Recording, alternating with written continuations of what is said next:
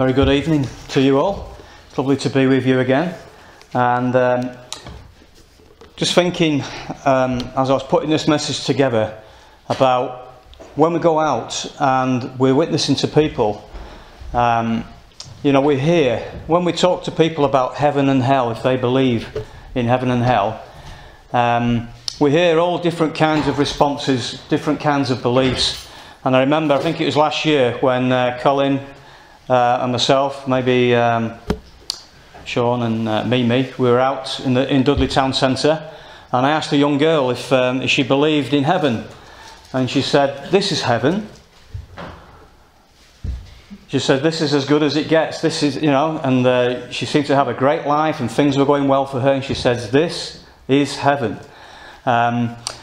We also get the other side, don't we, when we ask people if they believe in hell. I mean, many times I've heard people say to me, "This is hell," and they believe that this is as bad as it gets, you know.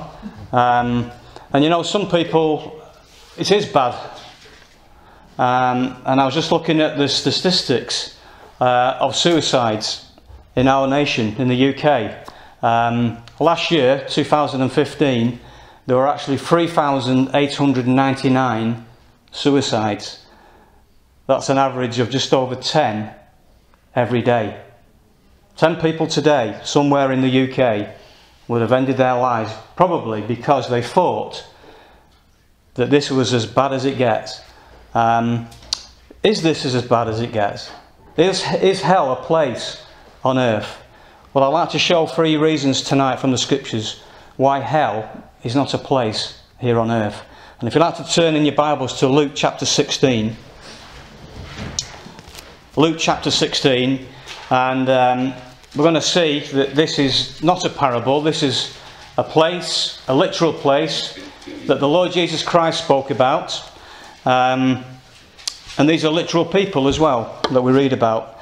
And we're going to read from verse 19 down to verse 31. And we're going to see from these scriptures, from these verses tonight, why hell is not a place on earth. And these are the words of the Lord Jesus. He says in verse 19, he says, "There was a certain rich man which was clothed in purple and fine linen, and fared sumptuously every day. And there was a certain beggar named Lazarus, which was laid at his gate full of sores, and desiring to be fed with the crumbs which fell from the rich man's table. Moreover, the dogs came and licked his sores. And it came to pass that the beggar died, and was carried by the angels into Abraham's bosom. The rich man also died, and was buried. And in hell he lift up his eyes, being in torments, and seeth Abraham afar off, and Lazarus in his bosom. And he cried and said, Father Abraham, have mercy on me, and send Lazarus, that he may dip the tip of his finger in water, and cool my tongue, for I am tormented in this flame. But Abraham said, Son, remember that thou in thy lifetime receivest thy good things, and likewise Lazarus evil things. But now he is comforted, and thou art tormented. And beside all this, between us and you, there is a great gulf fixed, so that they which would pass from hence to you cannot, neither can they pass to us that would come from thence. Then he said, I pray thee therefore, Father, that thou wouldest send him to my father's house. For I have 5 brethren, that I may testify unto them, lest they also come into this place of torment. Abraham saith unto him, They have Moses and the prophets, let them hear them. And he said, Nay, Father Abraham, but if one went unto them from the dead, they will repent. And he said unto him, If they hear not Moses and the prophets, neither will they be persuaded, though one rose from the dead.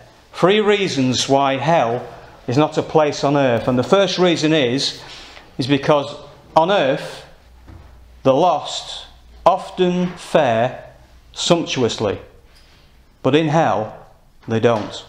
Let's just have a look at what we see in verse 19.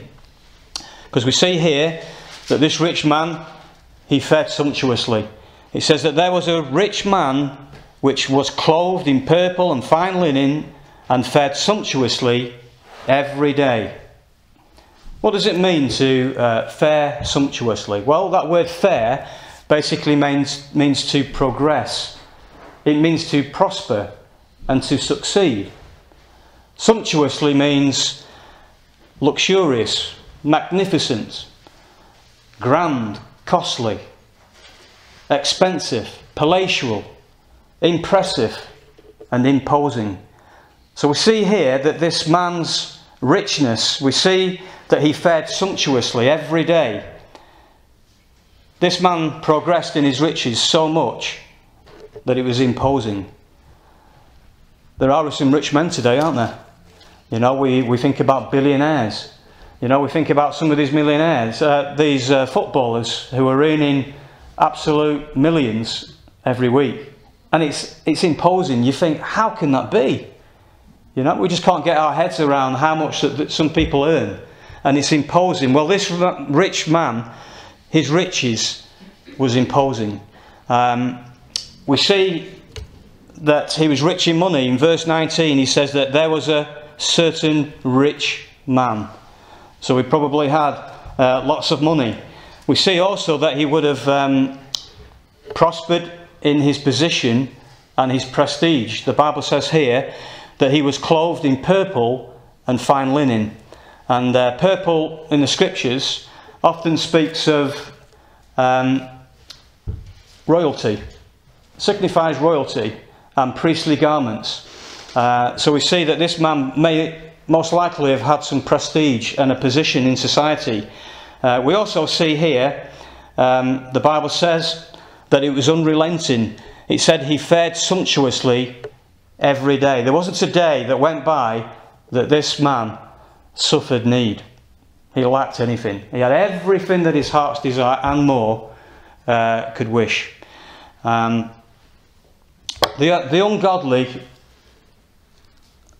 often fare sumptuously here upon this earth. Let's just have a look at a few scriptures. If you just keep your fingers in Luke 16, we'll be going back there. But Job, he observed how the ungodly often prosper in this world. And if you just turn to Job chapter 12 and notice what it says in verse 6. And this is an observation that Job had around him. And it says in verse 6, it says, "The tabernacles of robbers prosper, and they that provoke God are secure, into whose hand God bringeth abundantly." Robbers. You know, I think it was last year I bought a brand new bike, and it cost me over £300, and I'd saved up for it for a while. And this bike was a beautiful bike. I loved it, and I just wanted to use it for riding to work on. But one morning at 7 o'clock, some robber came over the fence when we were in bed on a Saturday morning, cut the chain, cut the chain on the garden fence, the gate, and just made off with the bike. And you know, I often think about that bike when I'm riding, when I'm driving along and I'm seeing people on the bikes. I'm thinking, is that mine? No, it's not. Is that mine? No, it's not. But I often think, you know, this robber, in a way, is prospering right now. In his possessions, you know, he's got something of mine. I had a motorbike stolen when I was about 22. And I got a loan to pay it off, and you know, it took me a few years to pay it off. And this was something that this bike that meant a lot to me. Somebody came to my house. I gave him my helmet, I gave him my gloves, I gave him the keys, and I said, "Right, yeah, go on, have a test drive down the road." And that was the last I saw of it. I've got £1,000 out there somewhere. It belongs to me, but it's probably in the scrapyard somewhere now. But robbers often seem to prosper. You know, the ungodly often prosper here upon this earth. And Job is observing what's going on around him. And if we just turn to chapter 21 of Job, he says in verse 7, he says, "Wherefore do the wicked live, become old, yea, are mighty in power? Their seed is established in their sight with them, and their offspring before their eyes. Their houses are safe from fear, neither is the rod of God upon them. Their bull gendereth, and faileth not. Their cow calveth, and casteth not her calf. Verse 11. They send forth their little ones like a flock, and their children dance. They take the timbrel and harp, and rejoice at the sound of the organ. Verse 13. They spend their days in wealth, and in a moment go down to the grave. But he's observing here how the ungodly often prosper in this world. You know, in our nation, in the last few years, we've seen the bankers, haven't we? We've seen the corruption around us in the government. And we've seen how bankers seem to keep their jobs while the economy seems to collapse, and the poorer people in our nation seem to pick up the bill for it. But the bankers often seem to just carry on and get more and more wealth, you know. But one day they will give an account for the way that they have lived. Let's just turn to Psalm 73. Let's see how the psalmist observed what was going on around him. And you know, often we can get despondent and we can get cast down when we look around us and we see the ungodly prospering in this earth. Notice in verse 1, the psalmist says, Truly God is good to Israel, even to such as are of a clean heart. But he says in verse 2, But as for me, my feet were almost gone, my steps had well nigh slipped, for I was envious at the foolish when I saw the prosperity of the wicked. For there are no bands in their death, but their strength is firm. They are not in trouble as other men, neither are they plagued like other men. Therefore pride compasseth them about as a chain, violence covereth them as a garment. Their eyes stand out with fatness, and they have more than heart could wish. They are corrupt and speak wickedly concerning oppression. They speak loftily. Verse 9. They set their mouth against the heavens, and their tongue walketh through the earth. Therefore his people return hither, and waters of a full cup are wrung out to them. Verse 11. And they say, How doth God know? And is there knowledge in the Most High? You see the arrogancy here of the ungodly. Verse 12. Behold, these are the ungodly who prosper in the world. They increase in riches. So we see here that not only Job saw it going on, but also the psalmist here. And he saw the prosperity around him. And he was getting downcast about it. And you know, that can happen to us. We can think that people are faring a lot better than us. But we shouldn't look like that. You know, we should count our blessings, every blessing that we get. And God has promised that he will provide for our needs. That's wonderful. The ungodly don't have that promise. You know, they can't claim that promise. But we can as God's people. And he's promised that if we'll trust him, put our trust and faith in him, he will supply us our every need. Not our every wants necessarily, our every need. And he will make sure that we will have what we need in this life. And you know, it doesn't seem fair, does it? When we look around us, while we see also we see the innocent suffering as well. You know, often we think about health as well.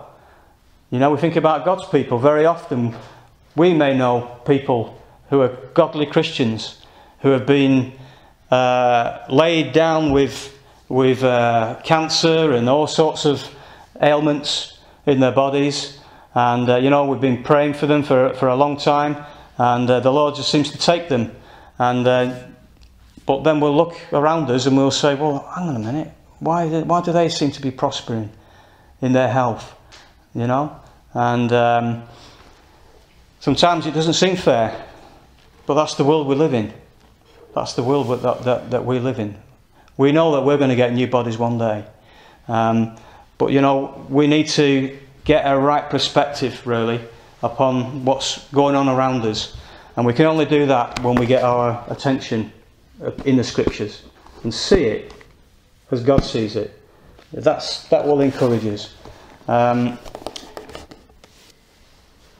It doesn't seem fair that the innocent suffer.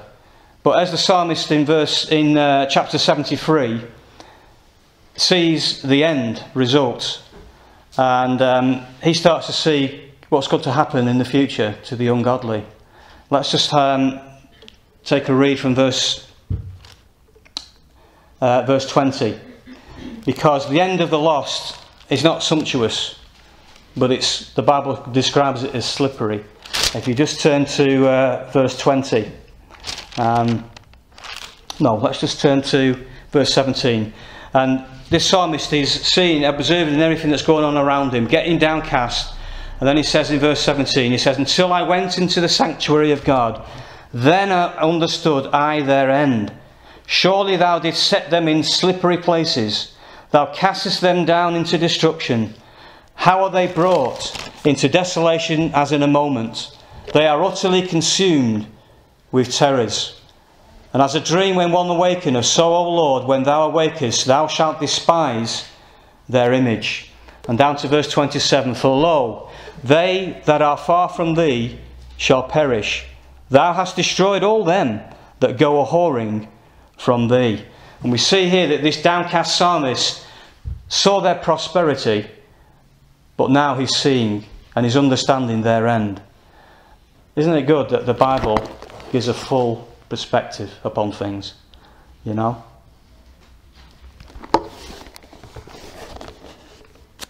You know, rock stars, they often boast about having some kind of rock and roll party when they go to hell one day. They say, can you imagine all of the rock singers who have died, all the great heavy rockers, and you know, all those times that we had listening and to the music and the drugs that we were high on, and they seem to think that one day that they're going to have some kind of great rock and roll party in hell, and they boast about it. But the Bible says that something quite different will be their end.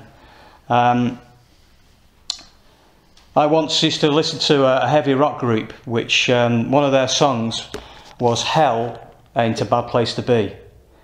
But as we see in our scripture, if we just turn back to Luke chapter 16, we see that hell is certainly a bad place to be.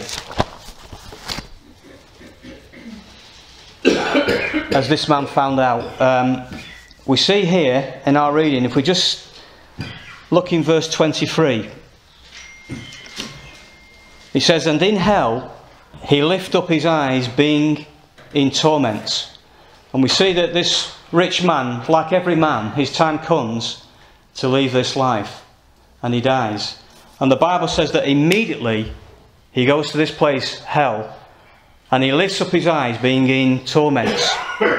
And this word torment comes from a Greek word, basanos. I don't know if you knew that. If you know what the word basanos means, it has several meanings. It may be where we get our word base from, basanos. But Jesus describes hell 4 times as a place of torment. We see that in verse 23. We also see it in verse 24. At the end of verse 24, this rich man says, "For I am tormented in this flame." We see in verse 25 at the end, Jesus says, "And thou art tormented." And then we see in verse 28 again, he says, "They also come into this place of torment." So there was torment in this place. And this word torment, it has 4 different meanings which describe this word. It has the meaning of going down to the bottom, basanos. Let's just have a look in verse 23. He says, "And in hell he lift up his eyes, being in torments." And we see that when this man died, he went down. How do we know that? Well, the Bible says that he looked up, being in torments. You know, the Bible describes, if we just turn to Isaiah chapter 14, speaking about Lucifer. Isaiah chapter 14, speaking about Lucifer's end.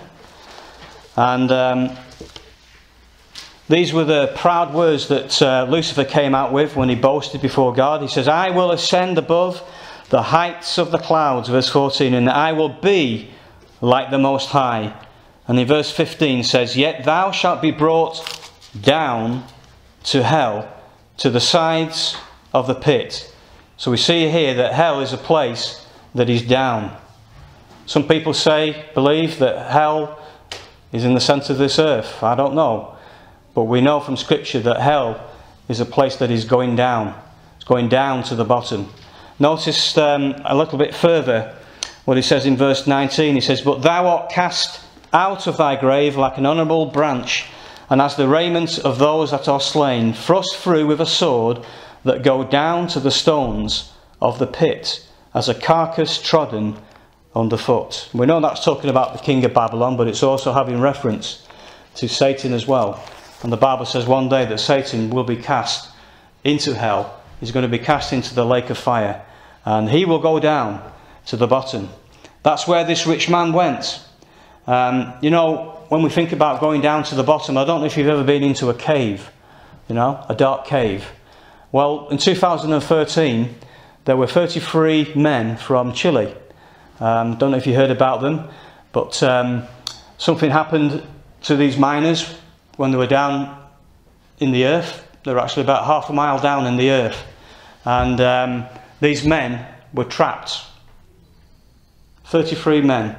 They were trapped down there. 23,000 feet it was. And all that these men could do was to look up in the darkness. And they must have been crying out for help. Where's this help going to come from? We know eventually that they were rescued. A rescue team did come, and they did send down a shuttle down to bring them back up. But they were down there for a long time. And when they were down there, they actually wrote a note. I don't know if I know there's one in here that can speak Spanish. But on that note, it said, Estamos bien en el refugio los 33, which means that that we are okay in this place of refuge, the 33 of us. That's not what this man said in hell. He didn't say, I'm okay. The Bible says here that in hell he lifted up his eyes, being in torment.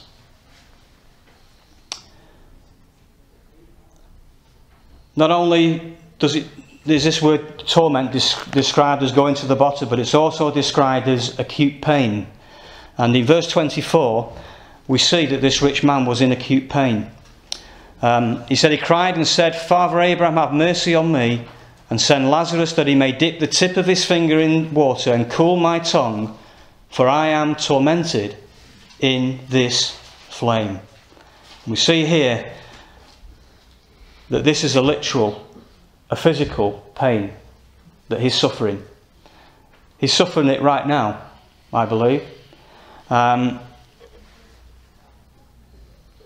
You know, there's a famous preacher, we all probably know his name, from America, very famous, doing crusades, and this man has often said that he doesn't believe that hell is a literal burning place. Sometimes you'll read in some of his books that he will say that he does, but other times he's made it clear that he doesn't. And I'd just like to quote one thing that this famous evangelist said in 1983 about what we're reading here. He says that Jesus used 3 words to describe hell. The third word that he used is fire. Jesus used this, notice this next word, Jesus used this symbol over and over. This could be literal fire, as many believe, or it could be symbolic. I've often thought that this fire could possibly be a burning thirst for God that is never quenched. So we see here that this evangelist, this Christian man, believes that hell, this fire, is only symbolic and it's not literal. Let's just turn to Mark chapter 9. Mark chapter 9. You know, there are many a preacher today, even in the pulpit, that will deny that hell is a literal place. It's a shame. And many will do it because they might not want to discourage the congregation. Maybe they want to bring in more numbers. Maybe they don't want to offend people. But Jesus spoke about hell many times in the scriptures. And one such time is in Mark 9 and verse 45. And he says, "And if thy foot offend thee, cut it off. It is better for thee to enter halt into life than having 2 feet to be cast into hell, into the fire that never shall be quenched, where their worm dieth not, and the fire is not quenched." So Jesus makes it very clear that this fire is a literal, burning, painful torment that people suffer when they go to that place. And this is what this rich man was experiencing in hell. If this is only symbolic, why would the rich man, why would he want a literal physical finger dipped into physical water to cool his physical tongue from a physical flame? Thirdly, that word torment is also translated or has the meaning of torture as well. And we see that in verse 26. He says, "And beside all this, between us and you there is a great gulf fixed, so that they which would pass from hence to you cannot, neither can they pass to us that would come from thence." And we see here that this rich man had the torture of knowing that there was a great gulf fixed between him and his loved ones. You know, these Chilean miners that went down, they were actually there for 69 days down in the heart of the earth. And these miners, they didn't know whether they were going to see their relatives again. They were stuck down there. And they may well have thought and believed that this was the end, and that separation from their loved ones, you know. And that must have been a terrible thought to have. And but these miners were rescued, and today these miners are free. Actually, one of them was a born-again Christian, and he actually wrote about the whole story, and it's really interesting to read it if you can get hold of his book. We can give you some details if you want to know his name. But you know, these miners are free today of that torture, of that separation, and being in that darkness. But this rich man that we're thinking about tonight, he doesn't have that freedom of being with his family again. And he suffered that torture of separation. And the lost, they will stay separated. Hell is not a place on earth, because the lost because on earth the lost fare sumptuously, but in hell they don't. Secondly, on earth the lost still have mercy, but in hell they don't. Let's just have a look at verse 26 at the end of there again. Jesus says that they which would pass from hence to you cannot, neither can they pass to us that would come from thence. And we see here that this rich man, in verse 24, we see that he cries out for mercy. He says, "And he cried and said, Father Abraham, have mercy." And we see here that this man realizes the separation. He realizes where he is, and he realizes the separation, but he realizes that there is no chance of mercy. Mercy is gone. You know the definition of mercy?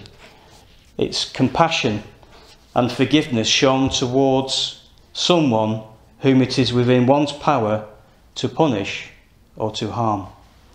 And Jesus has that power. And but God is a merciful God. But we see here that Scripture makes it clear that after we die, there is no compassion and there is no forgiveness. That's to be sought here in this life. Let's just have a look at a few scriptures. Hebrews 9 and verse 27. Hebrews 9 and verse 27 says, "And it is appointed unto men once to die, but after this, the judgment." We see here that there is no purgatory. You know, the Catholic Church over many years have been making money out of relatives, out of people that have died, and they give a false hope to people that these lost who have died can have hope of getting out of purgatory and eventually getting into heaven. And it's a lie. The Bible says it's appointed unto men once to die and after the judgment. After we die, there is no compassion and there is no forgiveness. That's to be sought here, right now, in this life. Just turn to Psalm 92. Psalm chapter 92. And verse 7. Says that when the wicked spring as the grass, which they often do, and when all the workers of iniquity do flourish, it is that they shall be destroyed forever. Psalm 112 and verse 10. Psalm 112 and verse 10 says, "The wicked shall see it and be grieved. He shall gnash with his teeth and melt away. The desire of the wicked shall perish." And we see here that this rich man had a desire for mercy. But as it says here, that the desire of the wicked shall perish. I would imagine that this man's desire has perished now. He realises that there is no compassion, there is no forgiveness. It's finished. And that's so clear from these scriptures. The lost desire for mercy will perish. Isn't it amazing? I was just saying to Angelica before in the car that it's amazing that how merciful God is. He's a loving and he's a merciful God. But his mercy doesn't reach down to hell to take people out and into heaven. That scriptures makes that very clear. But on earth, the lost still have mercy. In verse 25, at the beginning, it says here, "But Abraham said, Son, remember that thou in thy lifetime, when you were living, receivest thy good things." And we see here the mercy of God's provision. God is a merciful God to us while we are alive right now. It's all around us. You know, the Lord Jesus Christ said, "For he maketh the sun to rise on the evil and on the good, and sendeth rain on the just and on the unjust." They often fare sumptuously in this life. It's the mercy of God. God could just strike an unbeliever down, but often they fare sumptuously. But God is a merciful God, and the Bible says here that his sun rises on the evil and on the good.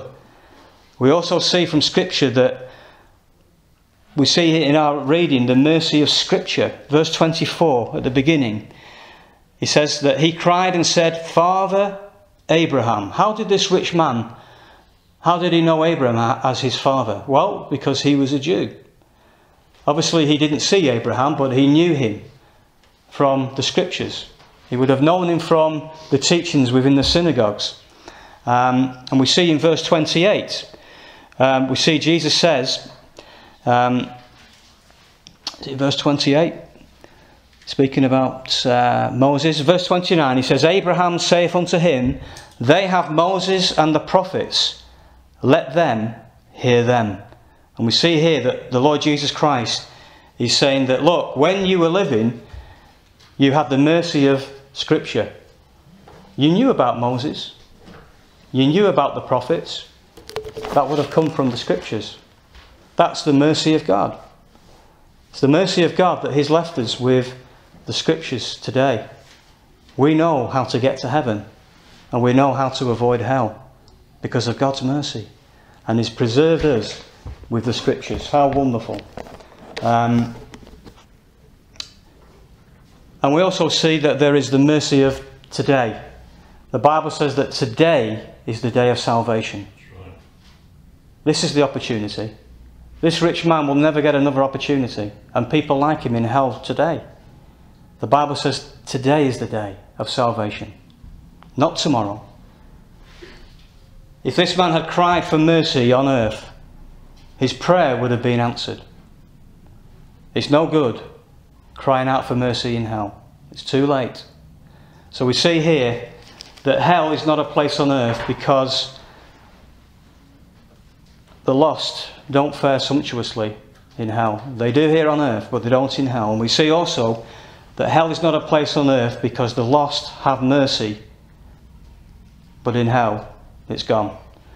And thirdly, we see from our reading that hell is not a place on earth because the lost hear the call to repentance, but from hell they don't. Let's just have a look in verse 27. Abraham says, these are the words of Jesus, he says, then he said, the rich man, he says, then he said, I pray thee therefore, Father, that thou wouldest send him to my father's house. For I have 5 brethren, that he may testify unto them, lest they also come into this place of torment. And we see here that this lost man thought that he could get a message to his loved ones from hell via heaven. That's what he was trying to do. But we need to realise that there is no missionary call. There has been no missionary call ever sent from hell. The missionary call comes from earth. Can you imagine if there was? Can you imagine if there was an opportunity for somebody to go from hell, for this rich man, for example, and if there was an opportunity for him to come back to life and to reach his loved ones? Can you imagine the zeal that this loved one would have? Can you imagine the desperation that he would have to see his loved ones get saved? I would imagine that today it's like that in hell. There are people in hell today who would love to send a missionary call out. They would love somebody to go from heaven down to this earth and to tell their loved ones not to go to that place that they're in. But we see from the scriptures that a missionary call has never been sent from hell. It's sent from earth. And you know, God He's chosen us while it's today to get this message of salvation out to the lost around us, and especially to our families. I'd imagine that in our families that there is somebody or some people who are still lost. They're still living and we're still living. And we have opportunities every day to be a witness to our families and to the lost all around us. Jesus says, go ye into all the world. And he says, preach the gospel. The gospel's not going to come from hell, but it's going to come from you and from me upon this earth. How wonderful. Notice what Jesus says in our scripture here.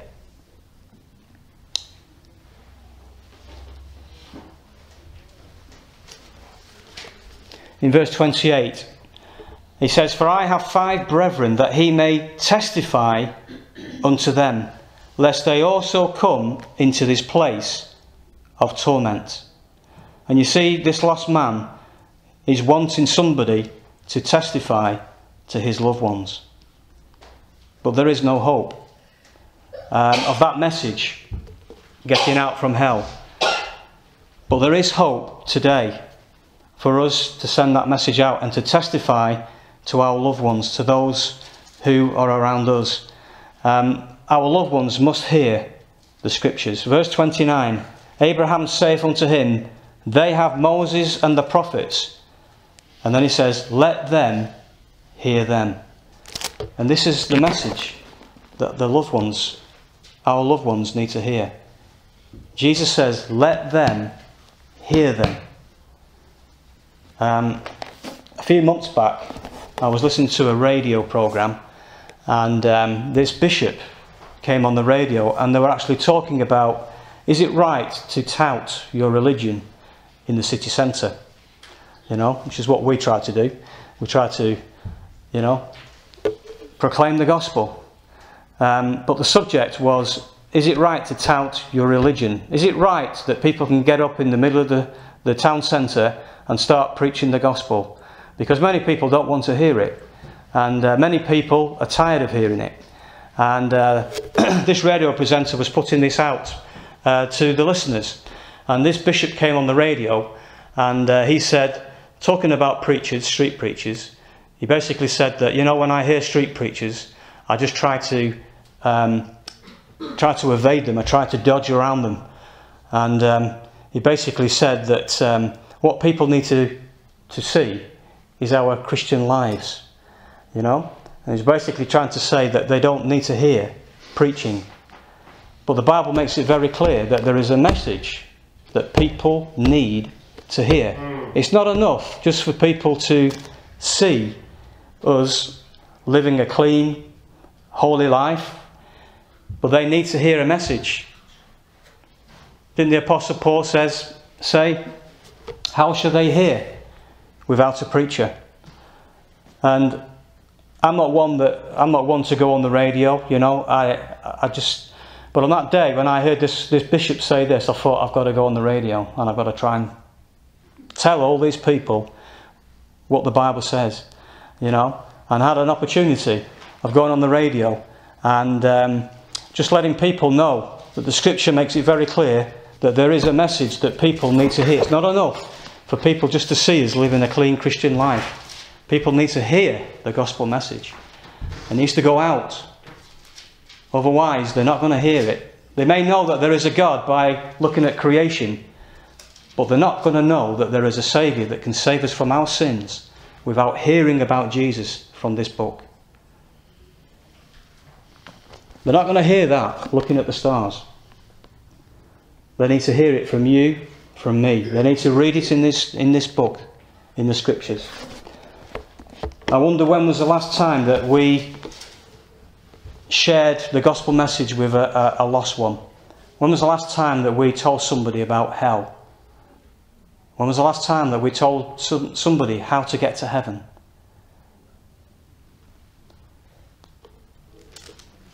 You know, some people will say that we don't need the scriptures. That's old hat. What we need miracles. If people see miracles, then surely they're going to believe. Well, that's not what we see here in these scriptures. Let's just have a look in verse 30. Abraham saith unto him, they have Moses and the prophets, let them hear them.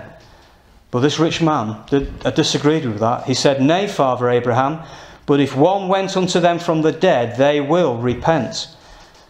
And he said unto him, if they hear not Moses and the prophets, neither will they be persuaded, though one rose from the dead. There was a great miracle 2,000 years ago. The Lord Jesus Christ, he did rise from the dead. But you know, for many people, that's not enough. But people need to hear the scriptures. The Bible says that faith cometh by hearing, and hearing by the word of God. Hell is not a place on earth tonight. Because from the earth, the lost